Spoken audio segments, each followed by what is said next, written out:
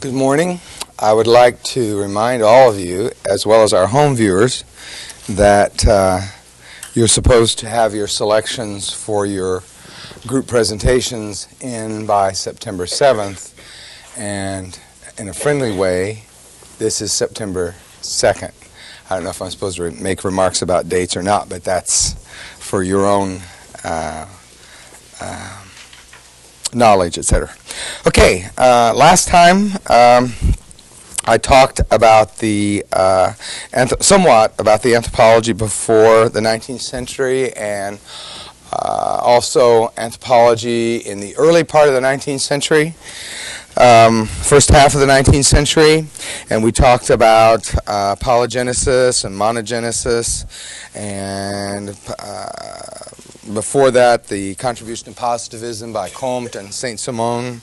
And then we started talking, or shifted gears, as it were, and started talking about, what were some of the other precursors, I guess is the way to look at it, of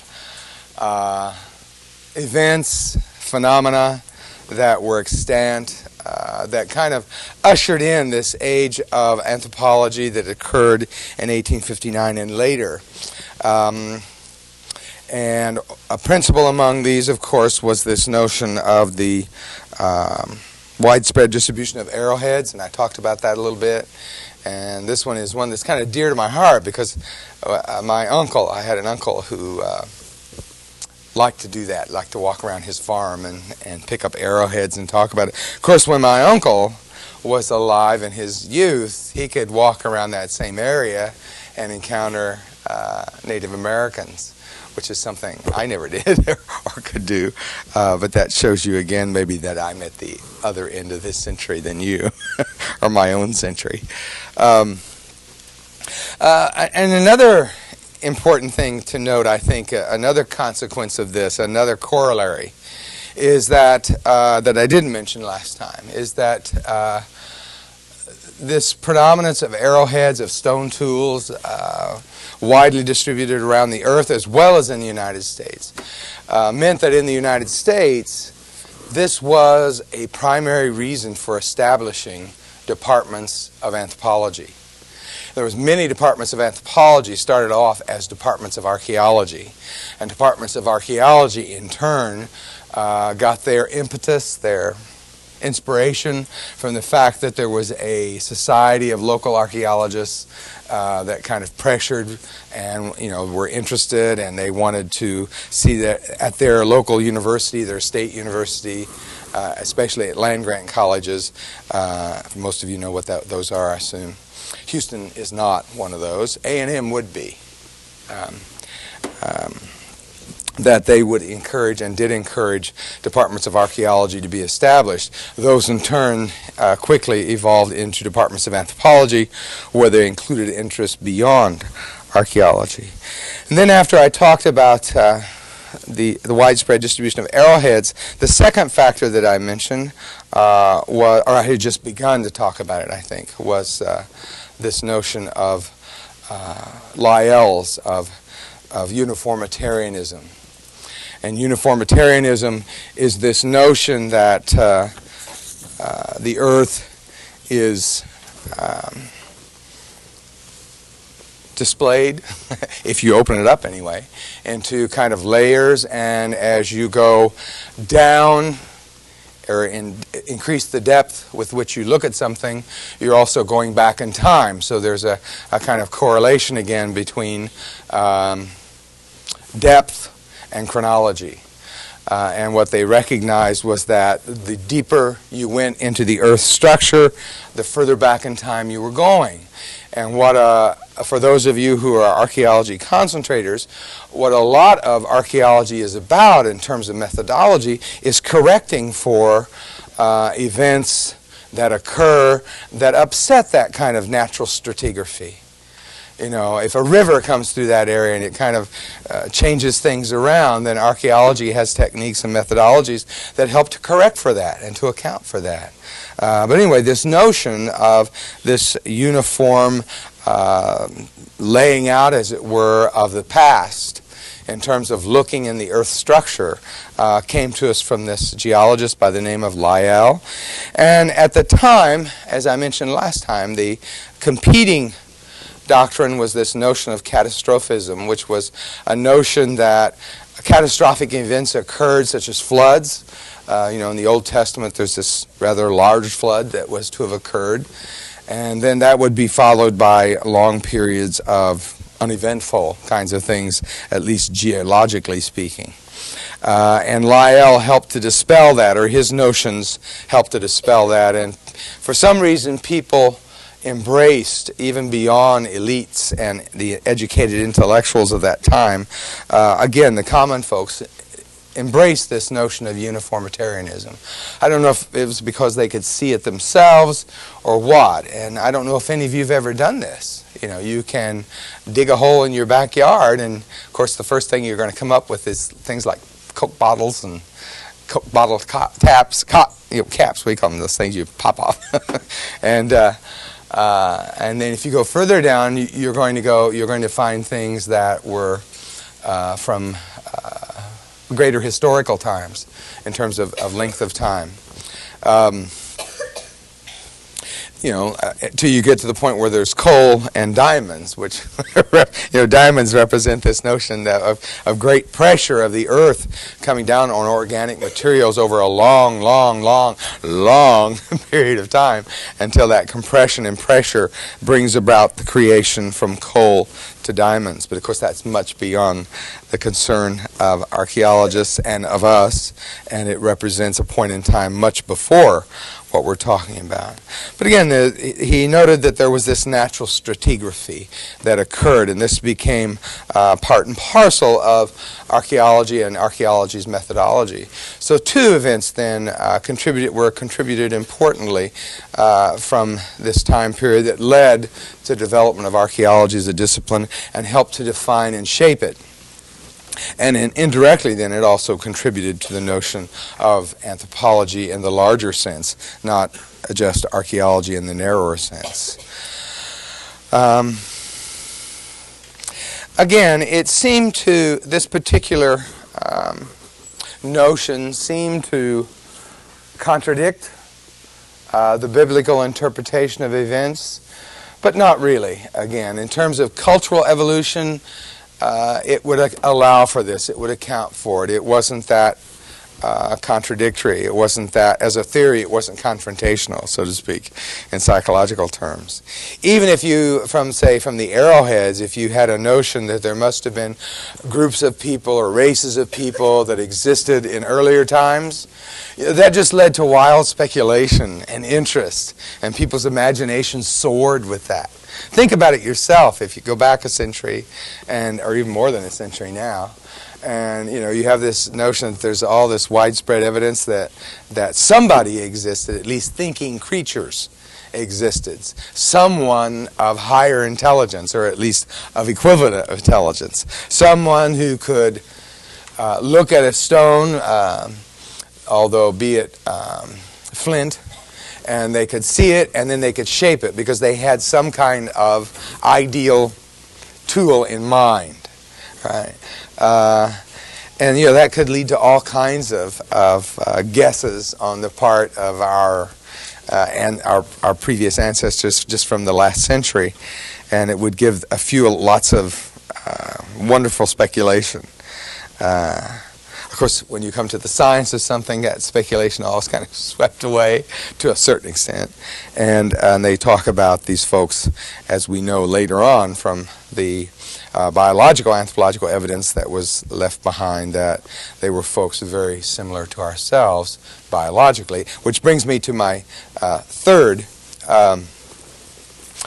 event or set of facts that existed that kind of helped to usher in what then became this field of anthropology. I didn't ask, but if you have any questions, this is a good time to ask before I go on to other additional material about either the last lectures or any previous lecture or anything in your readings or whatever. Any questions? Good.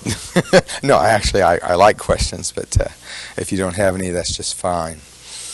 The third precursor ushering in anthropology would be the fossil evidence for human evolution.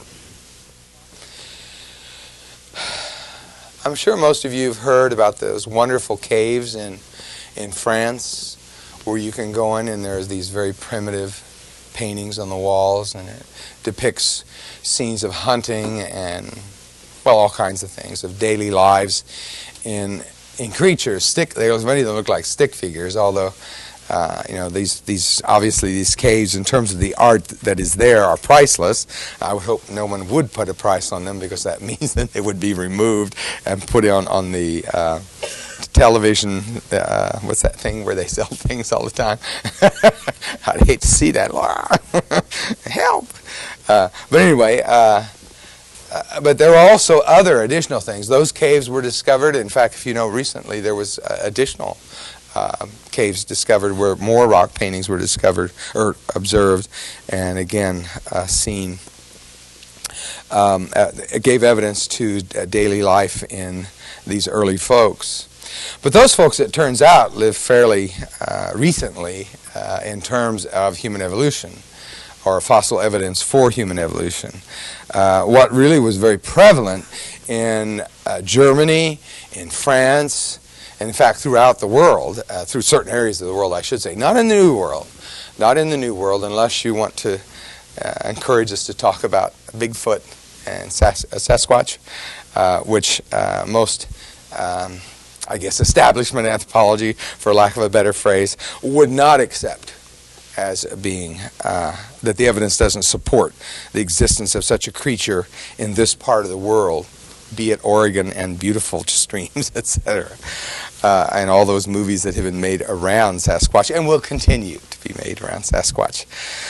Instead, in the area of Europe, what you had were many, many fossils. Partially fossilized skeletons, partially skeletal structures, not just fossils, but actual bones of Australopithecines. This would be the Neanderthals in this particular area. I don't really know of any Australopithecine finds, but there are Neanderthals in the European continent. But if we look at the larger picture and we go, say, to the area of Africa, we would find these same kinds of fossil evidence for human evolution of Australopithecines. But the concern with Australopithecines kind of occurred more at the turn of the century and the beginning of this century, and later on, and to the present day, to the work of L.S.B. Leakey and his wife Mary Leakey, and continued by their son Richard Leakey, and also by an anthropologist, by the way, that he was an undergraduate at the University of Illinois when I was a graduate student there, and I got to know him, but of course at that time I didn't know he was going to become so famous, but the discoverer of Lucy, whose name is David Johansen. And anyway, in the continent of Europe, there were a lot of these remains that were available and discovered of Neanderthals, or Homo sapiens neanderthalensis, as we would currently call them. But at that time, we didn't know who they were. We just knew that somehow they looked human, but they didn't look quite human. And one of the interesting things I always thought about Neanderthal remains, especially in Europe, and Neanderthal, by the way, is named after the valley of Neander in Germany, and that's where that name comes from. But at that time, there was a historical tradition that if you discovered a fossil, it was named after you. So it was later generations of anthropologists, who, especially under the influence of zoology, and at the moment the man's name escapes me, but if I recall it, I'll bring it to your attention. He was the one who wiped away this concern with this specific finds and was able to generalize them into this notion that they were all Neanderthals and they all had certain kinds of physical characteristics in common. But one of the things that always intrigued me was that one of the largest craniums that's ever been found didn't belong to a Homo sapiens sapiens, which we always think it would, but rather it belonged to one of these Neanderthals, which leads to maybe a misnotion on our part sometimes that brain size is the most important characteristic. If this were the topic, I would rather point out that it's the complexity of neural tissue which makes us have the distinctive kinds of characteristics of thinking that we do. There's an article in the Sunday Chronicle that recently that came out with this notion that animals think. And, of course, anthropologists have thought this for a long time, especially those that are concerned with the ethology and the study of the social life of primates. But, we have this in common as related species. I think all mammals think to a certain extent. This is just a hunch on my part. It's not something I've studied myself, but, all of us have been around our own pets and our own dogs and cats, and if you have a pet cow or whatever, that one student did, that they have certain kinds of characteristics that lead you to conclude that they can think, that they can actually, to a certain degree, solve what we might call complex problems. And this is something that we have in common with them, but we've taken it further, we've taken it more, and I think it would behoove you to look at that article or that account in the, I think it was Sunday's paper and Chronicle, and look at those statements and what the skeptics think about certain animals and what this recent studies show. It's actually based on a book that was recently published and has gained some degree of popularity. So anyway, there were all these skeletal materials, fossil remains of these creatures that weren't quite human. It gave rise to this notion of ape men, which I'm sure most of you have heard of, and it was an important discussion. People talked about it more often at that time. And I hate to be sexist there, but that's what they called them. They didn't call them ape humans, they called them ape men. I guess they assumed that all the fossils they found were somehow male, which of course would be silly. But on the other hand, this is the way they were presented, and this is how they were thought about. But the notion was, and this was kind of a popular notion of evolution, it wasn't really representative of anyone, say, who had read Darwin, but rather they had these notions that Darwin would say kind of translated into the popular culture, as it were, and they would have these. You see them today. I mean, they existed then and they exist to the present day. They're always kind of Sunday supplements, as it were, and they have these blocks pictured, and then they show the draw. I would try to draw a skull, but I'm not very good at it. And they would start off with Homo sapiens sapiens, which I don't know if they called it that. They would say current modern day man or humans, and they would show that. And they would show a relatively well configured skull with a more reduced jaw structure in this area. And then alongside that, they would have some of these Neanderthals. And then they would have a block with a question. And the block with a question represented what's the connection between humans and apes, the great apes. Because there was a widespread popular assumption that's what Darwin's theory of evolution was about. Well, it wasn't, but that's neither here nor there. That's what people in the larger culture were convinced that's what Darwin talks about. And even to this day, you'll hear when people rail and rant against evolutionary theory, you'll hear them rant against this notion that somehow we're related to apes or monkeys. And that's not what these folks were saying. That's not what Darwin or people later who studied Darwin were concluding. Rather, they were talking about how apes and humans both were descended from common ancestors, and somewhere way, way, way, way, way back in time, there was that connection. But anyway, this concern with ape men has been with us for a long time, and probably will stay with us because it makes good reading on Sundays, and so it helps to sell newspapers. Although there are many things going on currently that help to sell newspapers more than that. So beyond that, then a fourth precursor of this age of anthropology, if you will, this early age of anthropology is this Linnaean classification of plants and animals. At least that's one of the things that I saw. Everybody knew about that. The book was, at least to the educated public, was available. His books, his writings, where he would take plants and things non-controversial, and you arrange them in categories, and you could see which plants were related to what other plants, and he would talk about genus and families and species and go from the more general categories to the more specific categories. And this was an area, if you will, of science and scientific writing that people could readily accept. There's nothing controversial about plants and talking about plants coming to us from antiquity, and you know, if you look at some of those early fossils, what they were about were ferns. And other kinds of plants, but at least one of those I think that gets widespread attention are ferns. But Linnaeus came along, and he had categorized these plants into species and families and phylogenies, etc. And out of that came, I think, a willingness, a readiness to accept later ideas that humans also belong in here, that you can treat humans in exactly the same way. Again, this would be contrary to Scripture, at least interpretation of Scripture at that time, but that was a thing or an event in terms of the intellectual life that was a precursor of anthropology as well, and helped to set the way, helped to allow people to accept anthropological notions and ideas.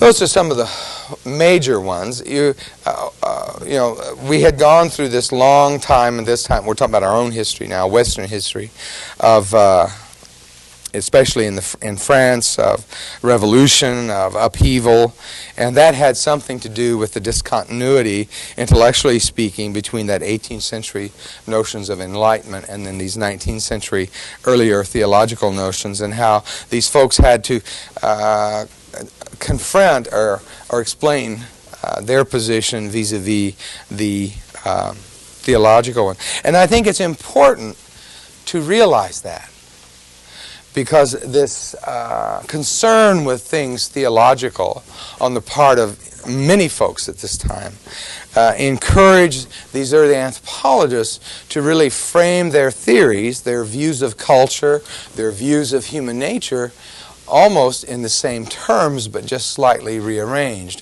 I had talked about this notion, I believe, if I haven't, I'll mention it now, of cultural degeneration, which went along with these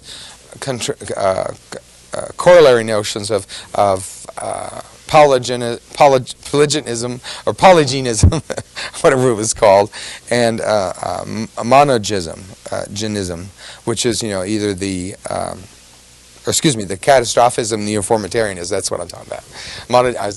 Some reason I suddenly forgot how to pronounce monogenesis? Monogenesis, polygenesis. But what this refers to, this notion of cultural degeneration, is catastrophism and uniformitarianism again. What that was a contrary notion, again, against biblical notions. You know, the biblical story is of Adam and Eve, and they were in the Garden of Eden, and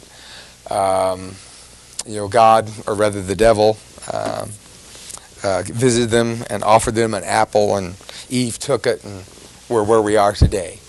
The fall from grace, the fall from... And this is a widespread, you know, Western myth, and something that really is important in our literature and other areas of the humanities in terms of our intellectual traditions. This notion of the fall from grace is something that all Westerners are involved in, whether or not they're aware of it. It's that widespread and that embedded in our cultural framework. But these early folks in the latter part of the 19th century, these early anthropologists, came to view things slightly differently. They didn't. This is what they would call this biblical account, this view of the fall from grace, this accepting of the apple, which is a metaphorical kind of representation, is what we mean by cultural degeneration. In other words, if you take Adam and Eve before the fall from grace, they were already existing in a state of perfection, in a state of grace, something that we might even find akin to Christian notions of heaven. But once they accepted knowledge, as represented by that apple, once they ate of the apple, and once they became aware that they were creatures less than the divine, and they were capable of making choices. I may be giving modern interpretations to this myth, so don't worry about it too much. Once they were aware of all those things, then they fell from that state of grace. So they were already in a state of perfection, and they became something less than perfection. And what Christian theology teaches us, especially from the New Testament, is how to re-achieve this state of grace. Not the state of perfection, but the state of grace. But to accept, the personal Savior in the form of Jesus, and in that act, one goes back to a state of grace. And that's what, largely at least, theologians from the New Testament, or concerning the New Testament, teach us. But this theory of cultural degeneration is not necessarily what these early anthropologists talked about, and I don't know how to phrase it. It's not in the same way. They really talk about things as being kind of almost a ladder mythology, and you start at the bottom with these what I mentioned earlier as Australopithecines, but it would be a creature related to an Australopithecine, but concurrent with an Australopithecine, and maybe going back 3 million years, if not earlier, because every year we seem to be able to take it back further and further. When I was at university, they talked about them being 1 million years old. Now they talk about some of our ancestors being as old as 3 million or even longer.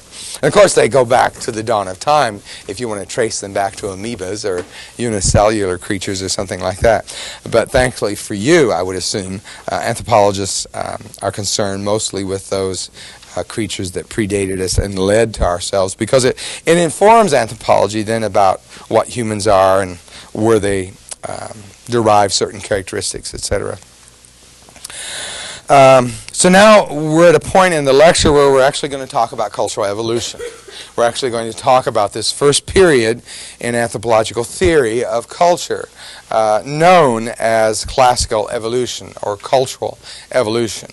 And again, I want you to remember that this is the Victorian era. This is at a time when the industrial barons were forging their empires and their economic empires and their industries throughout the Western world, and indeed into the far reaches of the world. And that notions of racism were becoming rampant. And when I say racism, I really mean state-sanctioned racism, or something other than what other folks might call racism. For example, I think all humans, irrespective of where they live or of their membership in particular cultures or what have you, have notions about themselves vis-a-vis other groups of people. I remember when I was a very young green graduate student in Mexico and studied in that village of San Andrés de la Cal. There were about 300 Indians that lived in this village, and 200 of them were Roman Catholic and about 100 of them were Mormon. And every Wednesday night this Mormon missionary appeared out of nowhere to apparently recruit more members for that congregation or that group. But they got along fairly well with one another. All of them had, just a few decades before, been Roman Catholic. And this was the beginning of a phenomenon which is now fairly widespread in Latin America, the spread of evangelism and the spread of even Pentecostal-type groups among the working classes and lower classes of Latin American populations. But anyway, when I went to that village, they told me things about, we speak, I think if you ever go to Latin America, you'll hear somebody say this. We speak Castellano, they speak Espanol. And the whole notion of that is they speak more pure Spanish, their Spanish is better, and they're better than those other folks. I remember they were talking about the neighboring village, whose name escapes me at the moment, and they said, we're much better than they are. Not only do we speak Castellano, but we don't make our women work in the fields like they do. And I would always look over there, and there would be only men in the fields, so I didn't really know what they were talking about. But again, there was this, we all have these notions. My high school's better than your high school. We beat you all the time in football, basketball, whatever. We have this kind of, almost it's a part of the nature to be human, I think, to be competitive in this sense, to think of your own group as being better than groups around you. This is not the kind of group prejudice, bias that I'm speaking of here. This is where entire nations of people or entire regions of the earth were denigrated as being less than in this notion of racism that became so popular in this latter part of the 19th century. And it became tied to biological notions. So it was at least a primitive view of biology and in terms of their attitudes about races and etc. And then an accompanying cultural notion or set of attitudes were embedded in this economic notion of laissez-faire, which I see as directly related to survival of the fittest. You know, laissez-faire is a group of nations, and if they're competing with one another in commerce or what have you, those which are better will survive and do more and succeed and become more successful and do away and banish and destroy and conquer those that are less capable.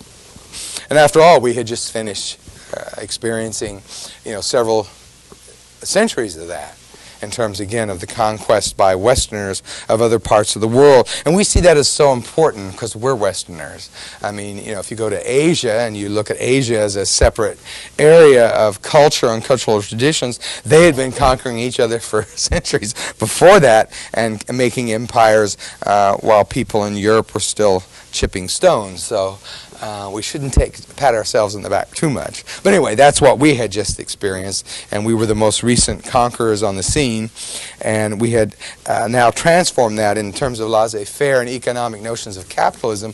We were now becoming the same kinds of creatures, but we were competing economically with one another. And industrialization gave us the ability to do that, not only to compete, but to win.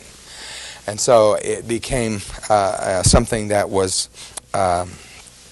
much to our advantage and helped us. So we have all these notions then at the same time that have been ushered in or are there by the time the Victorians were in place.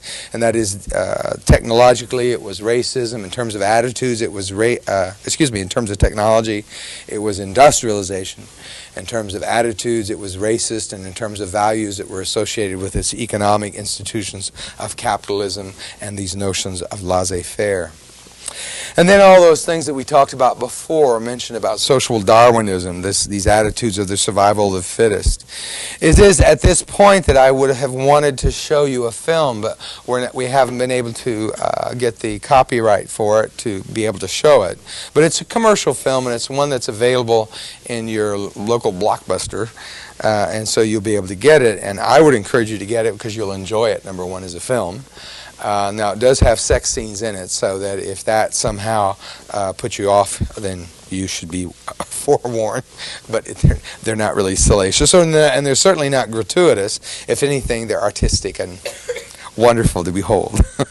But in that film of Angels and Insects, it is an account of what life was like in the latter part of the 19th century, especially among the aristocracy, members of the aristocracy, and how they were thrilled by Darwinian evolution and how they saw that as being translated in their own pedigrees. I mean, after all, if you were a member of the upper class, it's important to bring attention to genetic background. Not in terms of tracing hemophilia or insanity, but rather in terms of this notion of the survival of the fittest. And if we're members of the upper class, if you take that point of view, then you justify your position. You justify the status quo. And in the America, and also then secondarily, I think, in Europe, there were also these industrial barons that were able to take these same notions and justify their own existence and justify what they were doing to the other people and to other peoples in the rest of the world. In the 60s, these became targets of hatred and anger and, showing what was really evil about our nature. But that's beyond us and a part of my history that isn't necessarily a part of your history.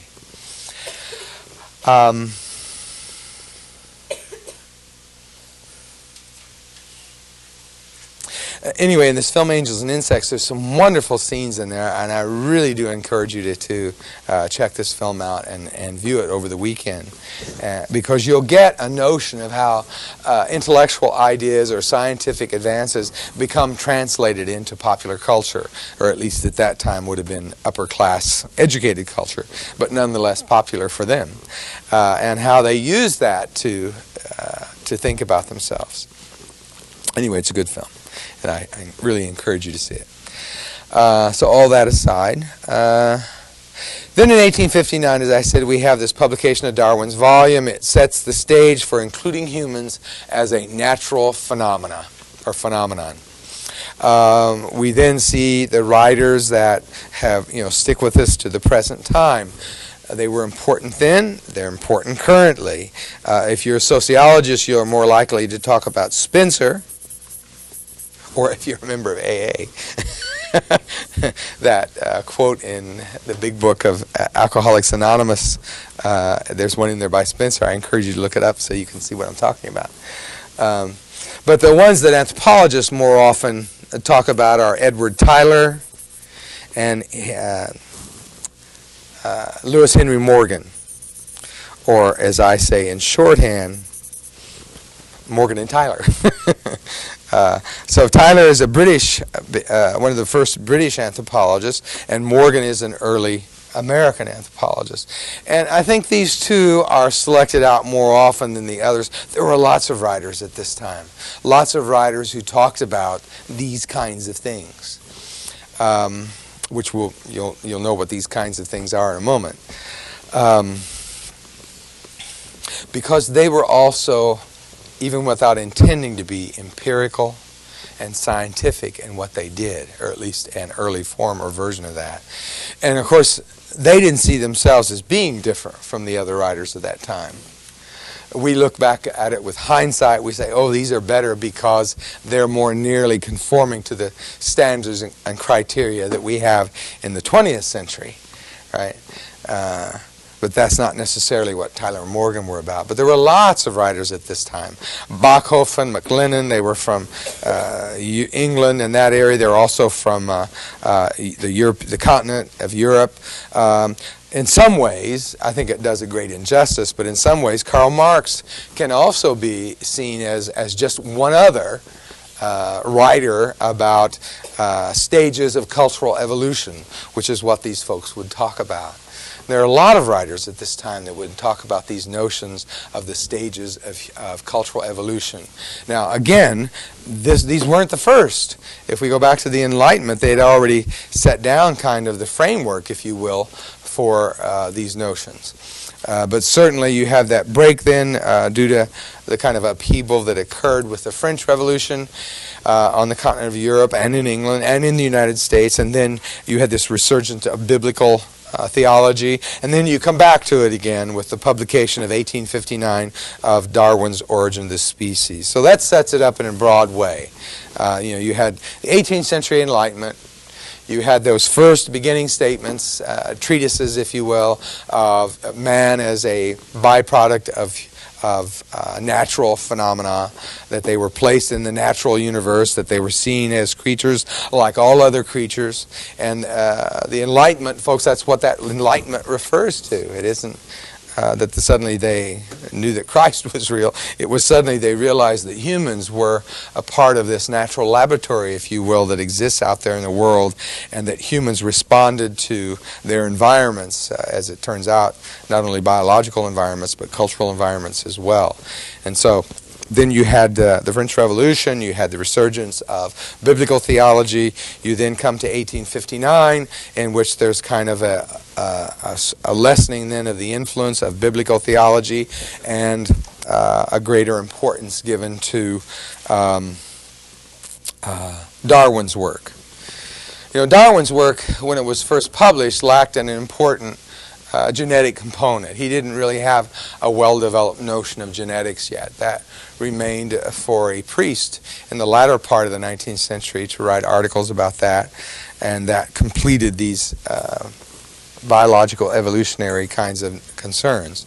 But again, in this course, since it's on the theories of culture, we're really more interested in the ways in which these biological notions became translated into cultural notions, and the ways in which people, these writers, Spencer, Tyler, Morgan, and others, thought and talked about and wrote at this time, because these works are still with us. Again, we're coming in, we're always seemingly in the middle of political campaigns, but every campaign I've ever been participant or observer to, and by now I've been through several, every 4 years, it's actually not every 4 years, because as you know, we're not electing a president for a year or so yet, and we're already know who's going to run, and we know if we think who's going to win. Certainly if we pay attention to what the media tell us, although they have been undone in the recent past and in previous times, and may well be undone this time.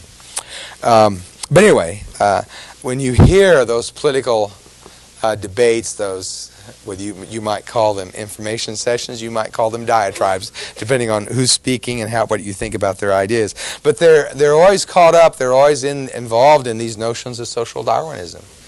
When you hear George W. Bush speak, or if you hear Al Gore speak, he's going to talk about things that these social Darwinists, at least at this time, said, and some of the things that these anthropologists who existed at this time spoke, Spencer, Tyler, and Morgan.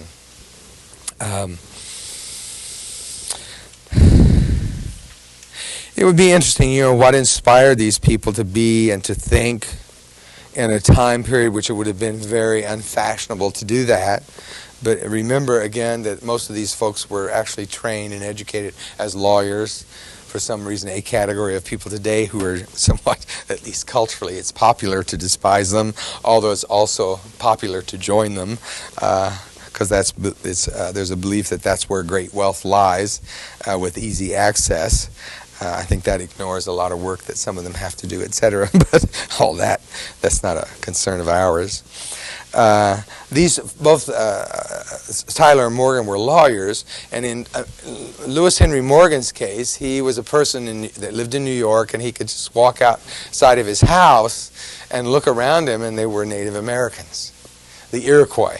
And that's so his books, as it were, are accounts of the Iroquois, and really from some of his works we are aware of some of our own government notions, some of our own attitudes and ideas actually come to us from Native American culture of the Iroquois and others as well. But Morgan makes us aware of that, not because he pointed it out, but because he presents those ideas and we see that they're at least similar to ones that we have, and we think they're contributory. But Lewis Henry Morgan had this notion, which you don't have to be concerned with, but just to explain why in the Cold War era, in the Soviet Empire, they have a league or a place of heroes, or I can't remember what it's called now, but Lewis Henry Morgan, is a member of that group. And, ask yourself why. He had this notion of primitive communism. And he said that communism is kind of a natural state of early humans, and so then succeeding generations of development, cultural and otherwise, represent artificial developments. And actually that's a misreading or an overreading of what Morgan was talking about. He just meant that human beings in their early communities were reciprocal, where they had an set of egalitarian notions, and that they shared things in common. And certainly the things that all of these groups shared, he thought, were such things as the land. So there wasn't a notion of capitalist ownership of these natural resources, and I create this empire and knock you out of the control over those natural resources, etc. But anyway, he had these notions when he would talk about early human groups, and that appealed to the ideologues of the Cold War on the Soviet side. So that's how he got there, but he would have been more surprised than we would have to find himself there in that hall of heroes. All right, there are certain basic assumptions that all of these writers in this latter part of the 19th century shared in. And these assumptions, there are three of them. I'll go ahead and give them to you, and then we'll talk about them in greater detail. Excuse me here. They are, in order of discussion, the psychic unity of mankind,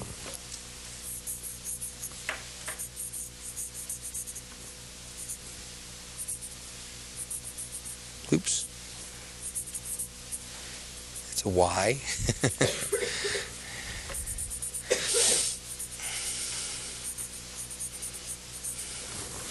Second would be a notion of parallel evolution.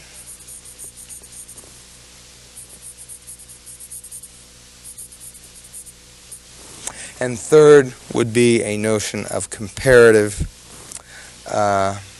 comparative method. Now let me be clear here. This represents an analysis, and an analysis of the writing of this time, that people would come along and say, well, these points of view only make sense if you acknowledge that these folks had three assumptions that they just kind of thought everyone shared. And so these assumptions inform their writings, inform their views, and they make sense if you accept them, but you would have to accept them. All right, the first one, the psychic unity of mankind. It was not, again, a notion that was original with the 19th century anthropologists. Actually, some of these notions were much earlier, even before the Enlightenment, in certain writings. But it's something that these folks took up, accepted, and had taken from their own intellectual tradition or history. And that is that mankind, or read in current terms humans, both men and women, everywhere, and I'll say these slowly enough so you can take it down, that humans everywhere exhibit similar mental characteristics.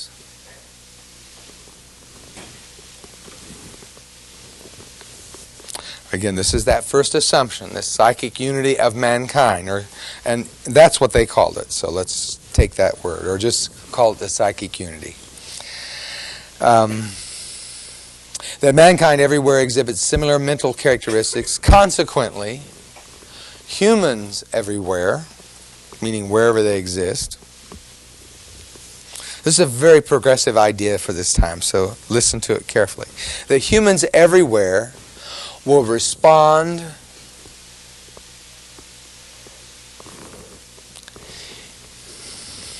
in a like manner to similar situations.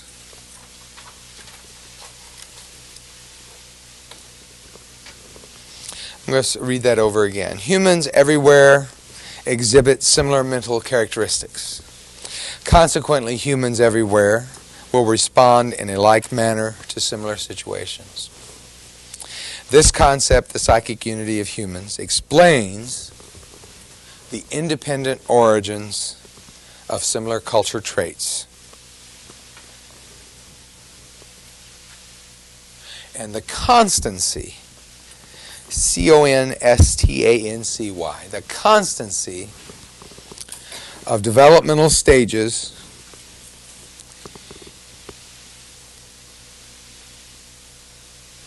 in widespread parts of the world. Okay, let's talk about that now. Do I need to repeat any of it before we talk about it? Okay, I'll go over it again. I'll give it to you once more. Humans everywhere exhibit similar mental characteristics. Consequently, humans everywhere will respond in a like manner to similar situations. And that's the essence of the psychic unity of mankind. And it is used to explain the independent origins of similar culture traits and the constancy of developmental stages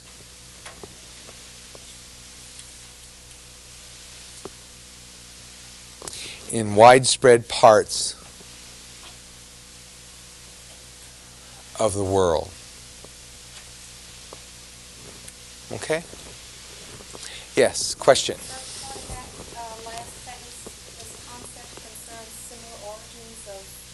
Independent origins of similar culture traits.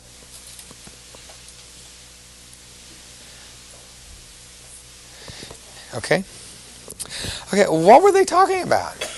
Well, it's something that's still talked about today. I think the most recent incursion of it in popular culture was the fellow that what did he write about? I can't remember the books now. It was something of the God. No,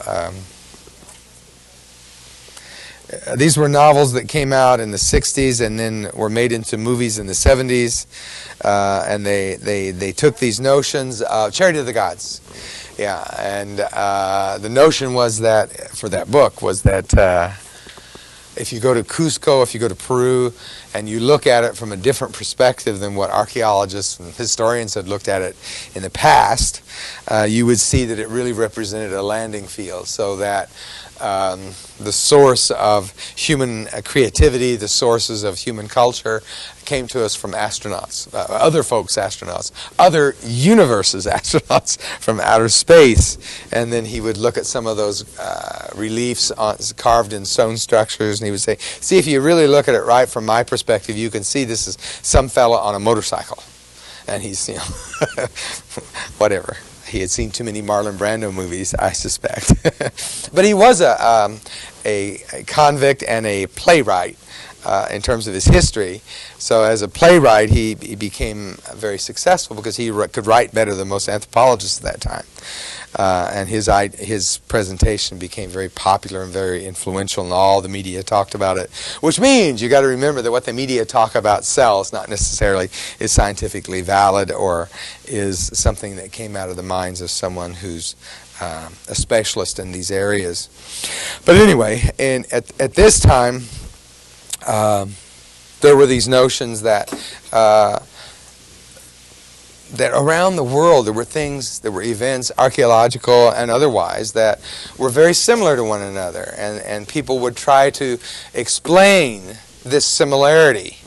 There's another group of folks more on the continent than in England and the United States who had competing theoretical notions of culture at this time, and they were called diffusionists. I don't know if I'm spelling it right. I think that's right, but I'm not sure. And diffusionists, one of them is one best known is Father Wilhelm Schmidt, who was a priest as well, and when he looked at things around the world and saw these similarities from one major region of Earth to the other, he would attribute their similarity to contact. That people had actually been in contact with one another and they exchanged ideas and artifacts, and that explains why they seemingly were so similar to one another, or at least had characteristics that were similar to one another. This is very similar to the argument that, except I think Joseph Campbell took a more anthropological notion as opposed to a diffusionist notion. Oh, I've misspelled diffusionist. I can see because I left an S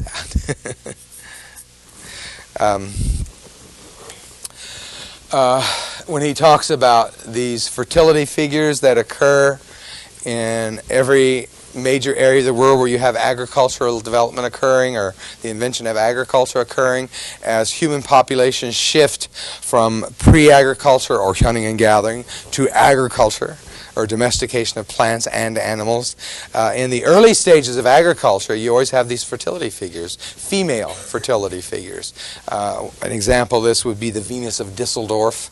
I remember once being given a large button that you would pin on your suit or whatever as you walked around this conference of anthropologists depicting the Venus of Düsseldorf, and having it ripped off by early feminists who thought it was very sexist to do. And of course I just was thinking it was a great button to put on your coat. But anyway, Joseph Campbell would say that this represents this notion of fertility, these notions of the earth as a source of life, and that agriculture represents that as well. It created notions of what earth means and what the land means and what living on the land means. And you can see that's a kind of cultural trait that would be found in Asia, would be found in our own European prehistory, and it would be found in even examples of New World prehistory, both in South America and to a lesser extent in North America, but certainly in Central America as well. And so there's widespread examples of that particular cultural trait. How do you explain that? Well, they thought there, at this time, in the latter part of the 19th century, they thought there were two ways of explaining it. One was this psychic unity of humans, and the other one was the diffusionists. And the diffusionists said that, that you explain the widespread similarity or identity of certain cultural traits by, well, that's just evidence of contact, prehistoric contact. In more modern times, I think he's now deceased, but certainly up until the 60s, there was a man or a gentleman by the name of Thor Heyerdahl who used to write about these things, and he was always identified on the television and other news depictions as being an anthropologist. As far as I know, he was an adventurer, which doesn't make him any less. It just means he wasn't a part of any kind of intellectual tradition. And he wrote about the Kon-Tiki, the raft that he built, and he could sail it from the Middle East or wherever it was, Africa to the New World, and that was then proof that that's probably where civilizations in the New World came from. There was prehistoric contact, which isn't reflected, and so that means that there was that kind of contact. But later archaeologists and anthropologists such as Julian Stewart and these folks, earlier writers, talked about there were cultural innovations, there were cultural notions in the New World that made them distinctive and separate, and so that there is this ability of humans everywhere and anywhere, as long as you place them in the right environment, or the appropriate environment. Right's a kind of a culturally connotated term, so we'll take right out of it. And they would, they'll just naturally do that. That's what human nature is about. So if you place humans in an environment where the conditions for inventing agriculture are right, they'll invent it. So you can either say that, which is what these folks said, or you can say that agriculture came to the folks of the New World because they had been in contact with folks from the Old World, and that's why Native Americans in the New World had these notions, and that led to the development of corn agriculture. Not true, as far as I know. Certainly the archaeological record doesn't support it. But again, that's what folks noted, and when they looked at the structures, the monolithic structures, the great stone structures in South America, especially in the Peruvian area and in the highland Andes, and then they would look at other areas of the world, they saw commonalities. Well, the commonalities are because you're not looking at them very closely. For example, they would compare them with the pyramids. Well, if you look at the pyramids, they're really not very comparable to the stone structures that were developed in Peru and other areas of the New World. So they, in my mind anyway, they were structurally different. They were functionally different in the sense that the reasons that how they were used, what they were used for, were quite different from each other, quite distinctive, seemingly had little continuity or did not speak to one another in terms of cultural traditions. So that I think the diffusionist arguments to a large extent were unfounded and based on speculation, certainly at this time, and could not account for these widespread development of similar cultural traits, or the constancy taking those similar cultural traits and building them into something larger to talk about the developmental stages in widespread parts of the world. Well, which leads us to the second assumption that these 19th century anthropological writers had, which was this notion of parallel evolution. And so, again, you'll have to write. Because of the psychic unity of mankind. Obviously, I'm taking these quotes directly from somewhere, so that's why they're worded in a stilted way. Because of the psychic unity of mankind, and therefore of independent origins,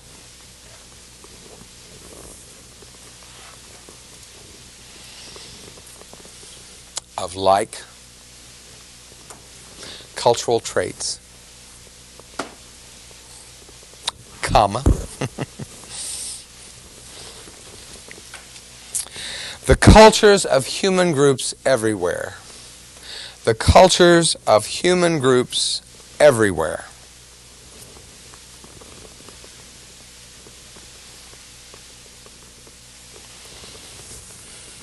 evolve along similar lines.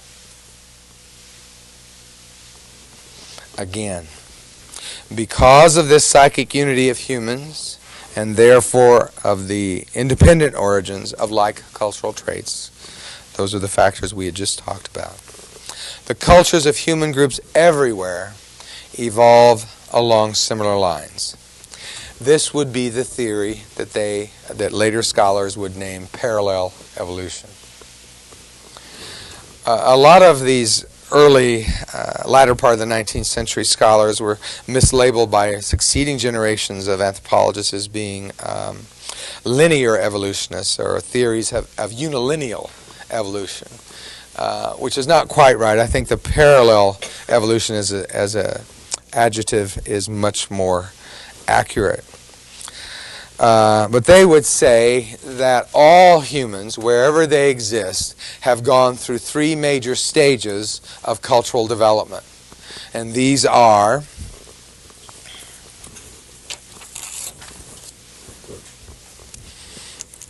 savagery,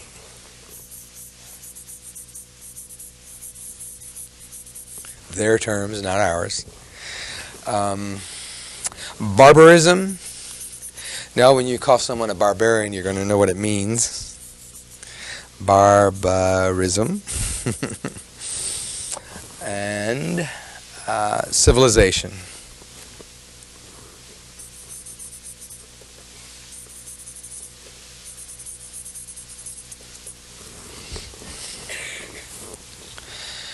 We're going to talk a little more about this, and this will probably be as much as we can cover today. Oh, no, we might have a little longer time. I'm sorry. Savagery is that state or stage of development of hunting and gathering. That's what I would read it as. These are technological categories, first of all. And then second of all, they're cultural categories, but they're primarily defined by technological innovation. So we start off with savagery. They even divided savagery into lower savagery, middle savagery, and higher savagery. And lower savagery had to do with the beginnings of human cultures. So how would you come up with a scheme like this? Well, the way they would come up is they would look at themselves in Victorian England, automatically identify that they were civilized, and so that which would appear to be the most unlike them would be what savages were about.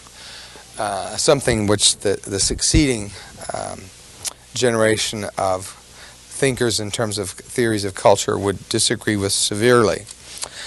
But anyway, that's the way they would look at it, and they would say that savages were kind of people that kind of roamed the earth,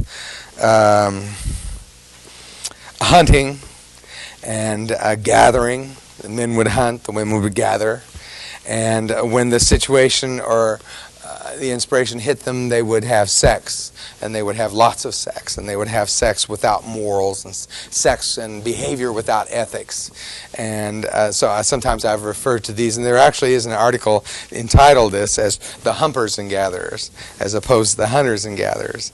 And as far as I know, when you look at the broad scheme of cultural groups around the world, be they low level or simple level, technologically speaking, or advanced levels such as ourselves, or somewhere in between, there have never been a group of people that were this carefree about sex or engaged in it without some system of thinking about it, a system of morals, a system of ethics in terms of the behavior governing the behavior of one person towards another.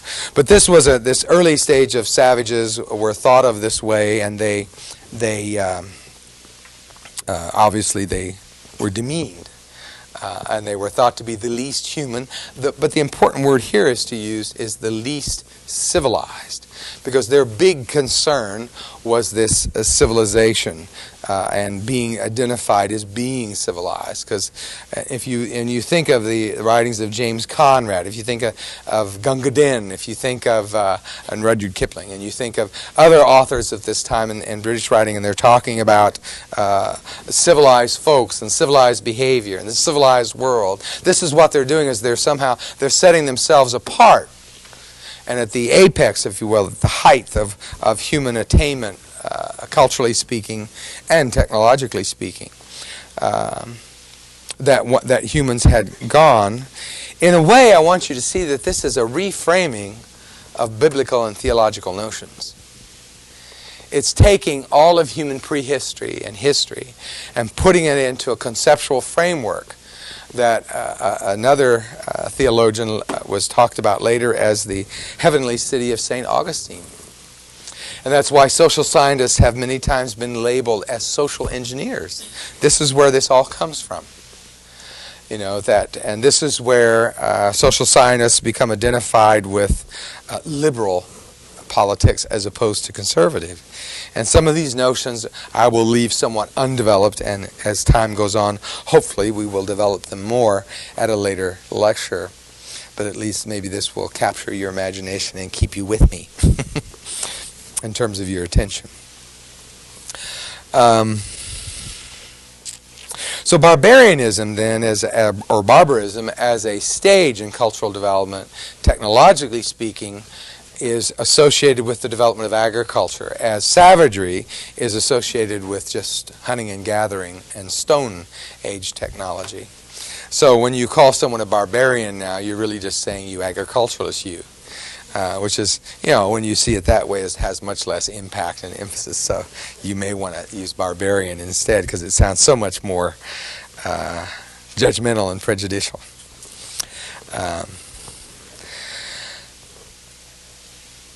And, well, we don't need to go into that. That's more of an archaeological topic, how the notion of agriculture has changed, at least in terms of the perceptions of anthropologists over time. All right, this third basic assumption, the comparative method of, well, I hadn't done civilization yet, had I? For that, let's do that first, and then we'll go to the third one. Civilization, at least for these folks, had to do with all those cultures around the world that had a written language. This they saw as the big transformation that separated the barbarians from the civilized. And while I acknowledge that the Gutenberg Press is a primal, or extraordinary, extraordinary event, a kind of watershed event in human history, because it meant that the printed word could be given to many more folks and made accessible, so it was a great democratizing influence. At the same time, I don't want to leave civilization at this simple, that people could write. Although, in terms of being able to do that and go from just the spoken language to the written language is indeed an important, technologically and culturally speaking, both, an important event. At the same time, today we would associate this period of civilization more with a comparable technological innovation, which would be those innovations connected with industrialization. But they were living in the time of what they're calling civilization, so they weren't able to have maybe some of the distance that we can give it today, or had not yet refined it to the point where they would be able to think of it in that way. So civilized folks for them meant those humans who had developed intelligence enough or developed their technology enough or their culture enough where they had these ideas of writing or setting down what they spoke in a written form, be it hieroglyphic or be it alphabet, such as a phonetic alphabet such as English is somewhat based on, although not, for those of you who don't speak English natively, you may not see that it's that phonetic. Spanish, by the way, was rewritten and changed into being more phonetic, and that's why it seems to be not as encumbered with, those things about O-U-G-H in English that are just the devil to someone who's trying to learn English for whom it's not their native language. And there is no correspondence between those written letters and the way you pronounce it. Bow through cough, just to give you 3 examples. And that's very difficult to remember if you're not a native speaker of English and you're learning it secondhand. But anyway, we still have written language, and it's very evolved in terms of it represents that we are solidly in the camp of those folks these writers would have identified as being civilized, and that's important. Anyway, what they assumed that when you looked around the world and you saw similar stages of culture existing, and you would realize that the earlier stages didn't die out. That even though all human beings seem to have this natural development of going from savagery to barbarism to civilization, not all folks had made that path. Not all folks had given up being savages. And how would they explain this? Well, they would say, well, the right situation just hadn't occurred yet. The right factors in the environment hadn't been made present. There was really no need for them to yet. Notice I say yet. There was really no need yet for them to go from savagery to barbarism. Or there was no need yet in their development for them to develop those kinds of innovations that we associate with folks who are civilized, or they associated with folks who were civilized. So when we realize then that earlier stages of cultural development really never completely die out, they thought. Although today I might argue with them. Because when I look around the world, there are actually very few examples of Stone Age peoples.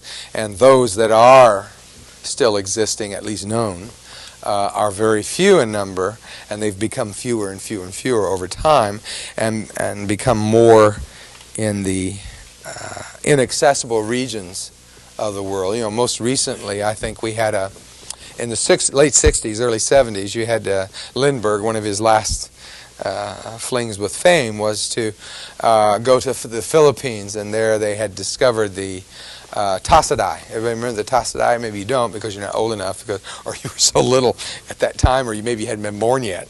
The Tasadai were a group of about 27 people who were in the Philippines, and they were immediately defined as an anthropological treasure because they had a Stone Age technology. Of course, there are only 27. Keep that in mind. And they existed in kind of a pristine environment, lots of pools, lots of cold, clear pools, and they would run around mostly unclothed, and they were very friendly people. Imagine what it must have been like from the other side, from the viewpoint of the Tasadai. You know, they're living their lives, and suddenly in the air is a helicopter. And out of that comes people from NBC and other news agencies of the world, and Lindbergh, and Filipino officials, etc., to document them, to take pictures of them, to give an account of them, and to protect them. You know, this became a political ploy on the part of the regime in power in the Philippines at that time, the Marcoses, both Imelda and Mr. Marcos, and people doubted the authenticity of the Tasadai because of this. But actually, as far as we know, they were an actual group of people. They were authentic and they were genuine, but they did become a kind of a political ploy on the part of the Marcos regime, because he wanted to show the world that his regime, his administration, his political power structure was somehow kind to all peoples, including savages existing in their own midst. And these folks, the Tassidae, also became extremely important to anthropologists because we were engaged in the Vietnam era at this time. And here was a group of people who had no word for war, who had no words for fighting, who had no words in their vocabulary for conflict. And so they thought of this as a natural state of humans early in time also that seemingly gave across the view of human nature that they would have. All right, today I've given you some of the assumptions, and that I think is the important part of today's lecture, of these 19th century evolutionists. And these are the psychic unity of humanity, parallel evolution, and the comparative method. And I'll have something to say about this next time and continue to develop some of these ideas. I thank you for your attention, and I'll see you next week.